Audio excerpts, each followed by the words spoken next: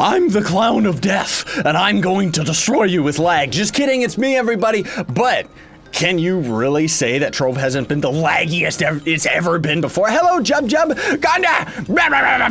What is up, dudes and dudettes of the arena? My name's Scythe, and we are back again for another Trove. We're in U9 Air World because I need to grind myself up some air dust because I'm actually experimenting with a couple new gems, everybody. I don't know if they're gonna end up actually being like more powerful than the other gems that we ended up having, but needless to say, we actually, like, I ended up grinding up my Neo Ninja is maxed out, my Candy Barbarian is maxed out, and not to mention that we also got, if you didn't already catch it, the Gunslinger maxed out as well. I didn't actually include that in any of the videos, of course, but I've been grinding like crazy, as you can tell. That's crazy as far as I'm concerned. Lots of other people have been grinding up a lot more classes than me, though. They have a lot more time and dedication to it, you know, because I gotta get to recording now, so I don't know if I'll be able to grind anymore. But either way, you may or may not notice, because it's been like a million zillion years since we've been on the Shadowhunter, we're actually a little bit weaker right now. I'm not even doing max damage with these gems, just because they're kind of like a little bit different, and I'm kind of experimenting with them. I'll show you what they are in 2 seconds once we actually, okay, it's gonna take like 5 minutes to complete this stupid dungeon, but either way, I swapped out my normal water gem, was actually like 5k physical damage, and then just max health. So I ended up swapping it out for this one, which is crit hit and crit damage, and that's a pretty insane percentage. I was able to max this gem out, no problem, very, very easily. And then because of that, though, this is a cubic curtain, and the air gem that I was rocking was just physical damage, and it was actually 10k physical damage. So that's 15k physical damage knocked down, 4 more crit hit and crit damage, because the air gem, as you can see, is more crit hit and only like 4,000 physical damage. Of course, it's not maxed out, so I don't really know. Like, I'm kind of experimenting to see whether or not crit damage is going to end up, like just raw crit damage is going to equal to more damage than having the raw physical damage, right? Because technically speaking, we're dumping like, I don't think it's gonna end up equaling out to be that much, honestly, because we did dump like 15k physical damage for the sake of what? Let's get out of here, by the way, this is boring. For the sake of like just 100% more crit damage, and like maybe when this gem is maxed out, 5k physical, so that means we drop 10k physical raw damage for 114k crit damage, and that's where I kind of want to experiment with it and see what ends up happening, because you know, we're already pretty much the same PR that we were 2 seconds ago, like on our other with our other gems, but I'm surprised to see that crit damage is not nearly as important as just having raw damage of like either magic or physical, right? Because right now, I mean, we're rocking 68k physical. We were at about like 80k, but our crit hit, like our crit chance, is actually at 86.8, and our crit damage is at 987.6. So that's insane to think that it's that much, but I'm noticing that so far, it's actually not as good as having the other gem, which I personally consider to be garbage, which ended up having just like raw damage, yes, but it had like tons of health, and it was like, really? This is gonna equal to about the exact same thing, but oh, we actually leveled it up. That's insane RNG right there. But either way, I completely almost forgot before we end up getting going a little bit more. Huge shout out to Chronozilla, Valor Warrior, and X-Bear Frost, because thanks to them, we're going to be able to give away Zero Line Wings, Soulfire Wings, Arcanium Ugly Wings, the Revenant Warhorse, Spiky Warhorse, I call them, or Mastery Pinata. So if you want any of them, you're going to have to elbow the like button for me, or just elbow your keyboard until you end up accidentally hitting the like button.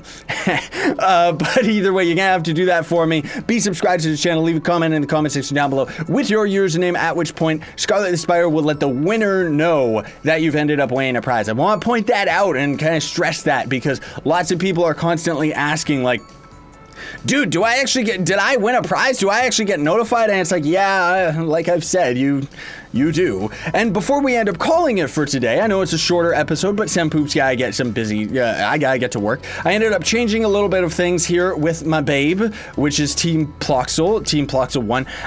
The trophy room was a little bit too small. I ended up having a bunch more trophies that I needed to get rid of, so I ended up just making this hallway. The bulldozer sucks, by the way. Like, seriously, I'm so glad I didn't actually buy it with real money. I just ended up having a bunch of extra credits and got it because, seriously, like, it's so laggy. I can't even believe that they're trying to sell this game right now and try to move it onto console when the servers are like the worst they've ever been. Like, I really don't even know what's going on, but it's so laggy. You go into an adventure world and you'll get like 400 ping average. Like, that's insane. Even in, like, while I'm building this tunnel, it's like you're walking along with the bulldozer, suddenly, whoop, you actually teleport upwards and everybody around you can actually see all of the blocks that you just destroyed reappearing. Like, I thought they got rid of block lag, you know? But either way, we've got a tunnel that goes up over here to the area that Ragekill ended up making a million zillion years ago, which ends up having good RNG during the holidays, during December and stuff like that. Does it really, though? I don't know.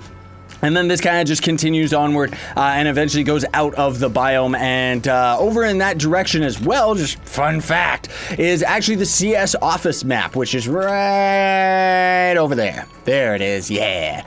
We got lots of crazy cool builds in this club, though, lately. Not to mention, ooh, I gotta show you all that, too. Chronozilla ended up meticulously making...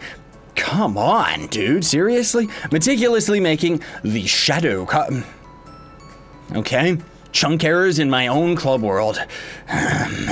Let's sit back and relax. Let's see in real time just how long this stupid loading screen actually takes. Like, what is going on? What are they all doing? Are they downloading stuff? Or, like, come on, what is this?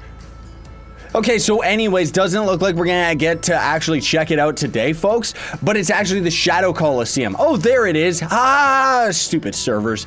The Shadow Coliseum, which they did end up talking about just on the side, by the way. The devs did end up talking about how they are going to kind of upgrade and kind of fix the servers a little bit, but, I mean, who are they kidding?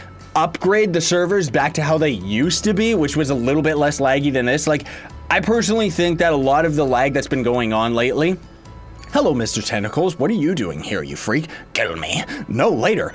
I think that a lot of the lag has to do with the fact that they don't clear the cache of this game, you know? Like, there's so many dead accounts, so many dead club worlds, and all of that is just building up and taking all the more resources and memory in this game, more so than the devs seem to realize. At least that's what I think. I'm not a developer on this game, so honestly, who knows?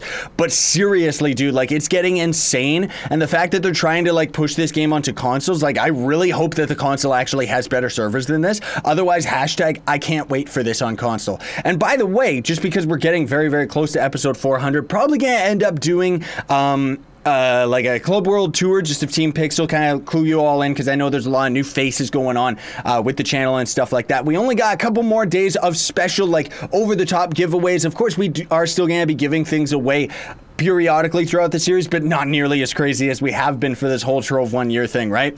But anyway, we're gonna do a Club World tour, and I'm probably gonna end up putting another video out that's gonna ask all of you, and I don't want this to sound like I'm just pushing my Twitter, but it's a little bit easier for me to actually, like, see questions and stuff like that.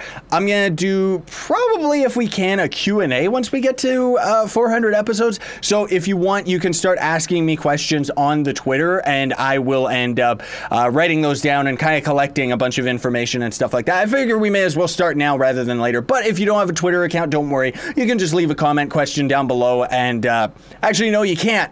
Because there's gonna be so many of you that are gonna be leaving comments for the prizes. That's the biggest reason why I can't filter through them. So yeah, I guess RIP, you're gonna have to get a Twitter if you want to actually leave a question that I will answer in episode 400.